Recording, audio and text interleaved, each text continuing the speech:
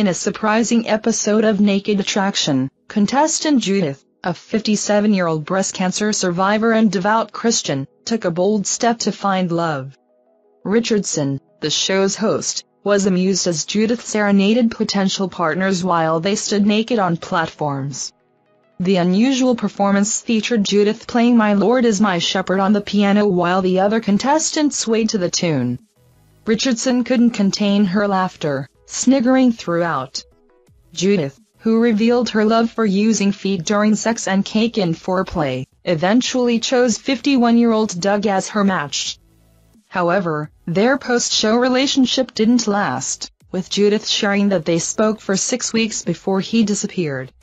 Fortunately, Judith found love outside the show, meeting someone at the library and expressing joy and feeling loved the way she desired. Thank you for watching our videos. Subscribe to our channel to get notifications when we post newest videos. Thank you and goodbye.